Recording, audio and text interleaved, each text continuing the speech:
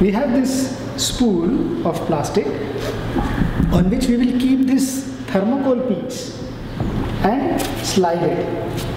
And so the question is, if the wheel moves 1 feet, how much will this piece move? Let's see.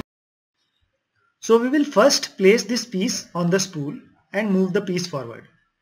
Notice that at the front end of the piece and the spool is at the same point as the piece.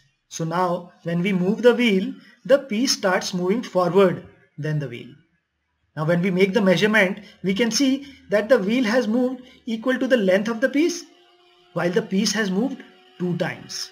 This is very counterintuitive, as if the passenger on the car has moved further than the car. This is exactly how in olden times people used to move large pieces of stone, taking advantage of this fact. Now this happens because the piece on top is sitting on the outer surface of the wheel and hence gets 2 different kinds of motion. It goes twice because it moves as much as the wheel moves forward, and also moves forward because of the spin of the wheel. So the speed of the piece and the distance covered by the piece is twice that of the wheel. Yes, we can.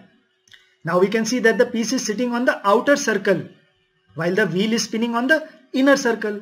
So in one turn of the wheel moves proportional to the inner diameter, but the piece moves as much as the wheel and extra proportional to the outer diameter on which it is sitting.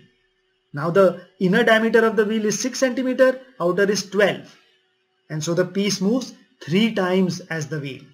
And the formula is 1 plus diameter on which the piece moves divided by the diameter on which the wheel spins. So 1 plus 12 by 6 is 3. In the former case, diameter of the wheel on which it spins and the diameter of the piece is the same, and so the wheel moves 1 plus 12 by 12, which is 2. And hence, when we keep the piece very close to the center of the wheel, just like in a car, the piece will go as much as the wheel. 1 plus 0 by diameter of the wheel is 1. Hope you enjoyed the spinning wheel. Thank you.